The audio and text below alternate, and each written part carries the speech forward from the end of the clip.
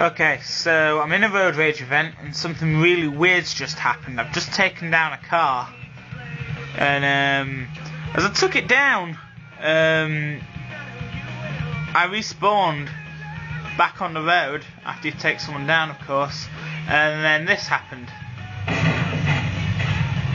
and I ended up being stuck inside a thing. I'm still stuck there.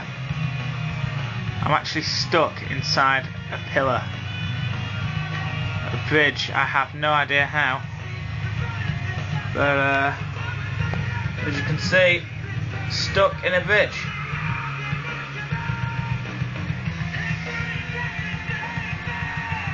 Weird or what? Oh, there we go, just falling down. What a weird glitch. And it's cancelled out my game. Back to the start.